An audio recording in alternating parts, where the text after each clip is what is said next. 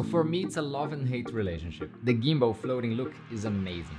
But it would be even better without the gimbal. That's why in this episode we are talking about gyro stabilization, in which Sony cameras record data about the movements your camera makes so that later in post-production, the opposite can be applied even when you thought it was impossible. We're gonna talk about the pros and cons, which cameras got it, and how and when to use it.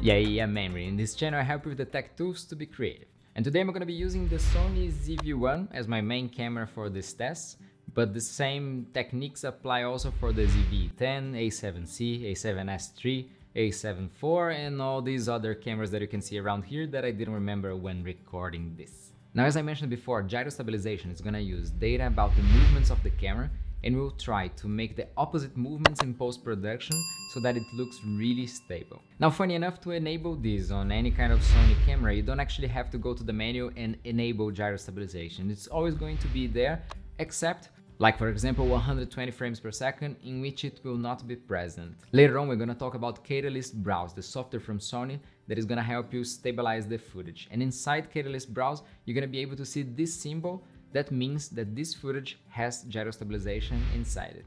So before going out and recording, check if the kind of file you want to produce is going to have gyro stabilization with this software. In most cameras, anything below 60 frames per second is going to have it. Okay, so let's get already with the pros and cons, beginning with the pros. And the first one is very obvious. The stabilization with this technique is insane, besides being super fast to apply. This is going to allow you to have so much freedom to walk around your subject, to make moving shots, even if your subject is occupying almost all of the frame, like my head in this shot.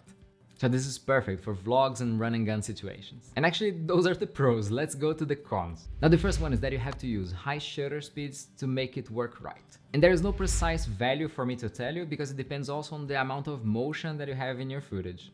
So to test this, I just picked the most simple situation that I think most of you guys are gonna find yourselves in at some point, which is walking with the camera towards a walking subject. And in this situation, until 1/250 was perfect. 125th of a second was okay, but below that was total trouble. And this brings two problems. The first one is that if you want to use this technique at night, it's going to be much more complicated with the high shutter speed. And the second one is that you're not respecting the 180 rule, meaning that you're not going to have natural motion blur in your scenes. You can still add some of it back, like for example in DaVinci if you go to this motion blur slider, but I didn't find it very easy to pinpoint the exact amount that would look natural. The second con is something that I found out that most tutorials were saying something wrong, but right. Now the thing is, generally people recommend you to turn off all the stabilization in the camera for you to be able to record gyro stabilization. And the catch is, I found out that this is not actually true, because with the ZV-1 for example, even with active stabilization, I had gyro data in my files. But stabilized footage looked a bit weird. Meaning that if you want to get the best results, you're gonna have to be very conscious about it. So you have to choose to use gyro stabilization for that shot, meaning that you're gonna have to turn everything off and just hope that you get the framing and the shutter speed just right so that in post-production it's gonna look good.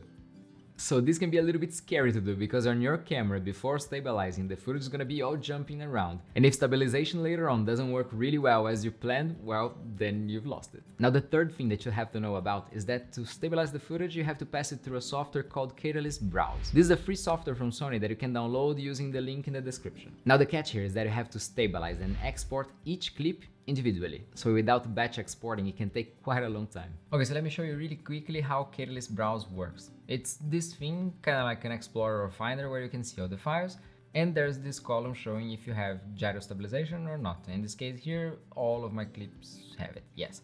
And I'm just gonna go take a look at the first one of them. For example, this one in the coffee place.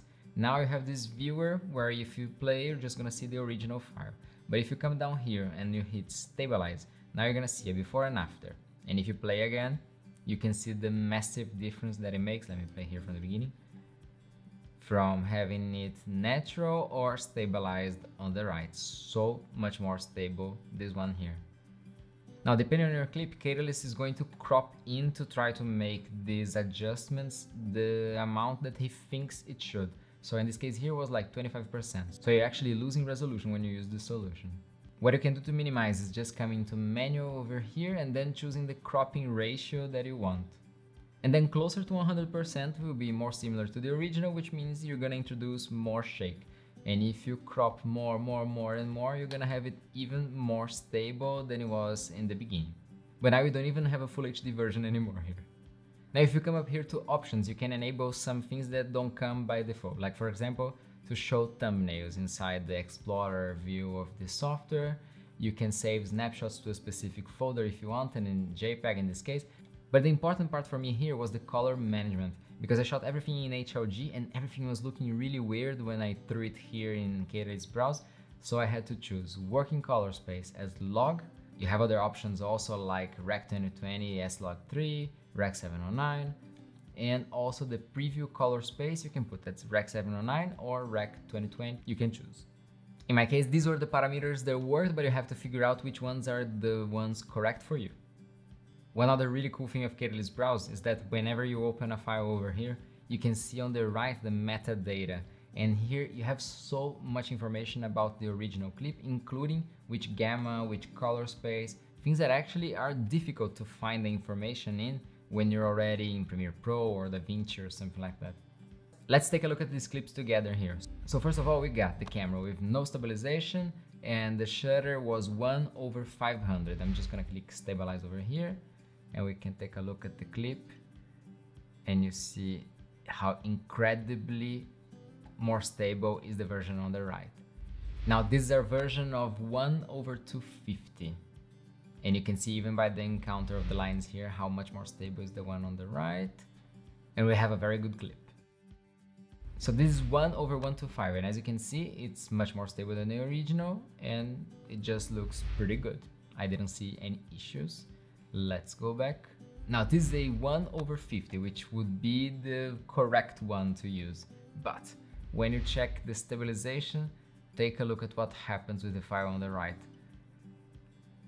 It's terrible. It just looks like there's some shake or there's something really strange going on there in the middle. Now this is stabilization active, which crops a little bit on the ZV-1. And then let's see, the same thing more or less. There's like this small micro up and down micro shakes that I really don't like. Now this one is active stabilization on the gimbal. And as you can see, it's really good, this one. Looks like the gimbal really absorbs a little bit this up and down movement, which is just enough to make it look so good like this. Now this is with the gimbal, but without any kind of stabilization applied, now just with the Catalyst Browse applied to it.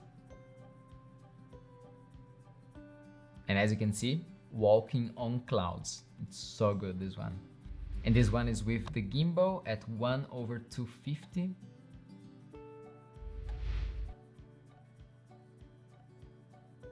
And it seems just perfect. Okay, so let's say you like this version, you already adjusted here in the manual how much crop do you want for this scene. It's time to export your file. So I'm just gonna go here to this arrow and it's gonna ask me where do I want to throw this footage. I'm just gonna put in the same folder that I had selected before. It's gonna tell me some details about this file, and there's gonna be a transcode setting over here in which you can actually make it stabilize the footage but still preserve all the color and gamma information from it so that you can color grade later. And then it's gonna ask you what you want to do with this, and then there are many choices like output color space. You can leave it as Rec 709 or you can put it for HDR delivery, you choose. Down here you have same as source for the format, same as source for the frame size, for the frame rate. I don't want to change any of these, but this one you gotta pay attention because the render preset actually chooses like a best match, which means that actually it's not gonna be as good as the original file was. So actually this one I prefer to change to 100 megabits per second, and here there are some advanced settings that we're not going to use, and I'll just hit export. It's gonna show me which one is gonna be rendered. I'm just gonna hit OK. And now the job is being processed up here. So you can see it's rendering one file. Now rendering is gone, our file is ready. Let's take a look. And so it took about a minute to export a file of 17 seconds, more or less. Alright, so in which situations do I recommend you to use this technique? Most definitely, well, illuminated scenes in which you know that IBIS will not save you and you don't have a gimbal lying around. So overall, it is a bit limited, but it's so powerful, and it's already in your camera. You don't have to carry anything extra to have it there. So if you ever find yourself in a situation in which it could save you, well, it's there. Alright guys, thanks so much for watching. If you have any comments, doubts, or if you want me to run any other tests about gyro stabilization, just pop them in the comment section below. Your comments and questions definitely help me to define the next YouTube videos, but if they don't end up here, they're definitely going to end up in the stories or reels on Instagram. So you can check it out there also for some more quick tips and tricks. Alright guys, thanks so much for watching, and I'll see you in the next one. Ciao! Hey, thanks again for watching, and if you're a Sony user, check out this video next. There, I'm testing an app called Monitor Plus that is really cool. It allows you to use your smartphone as an external monitor, and I'm using it right now to record myself, since the A7 III doesn't have the flip out screen. It's so useful. So, I'll see you there. Ciao!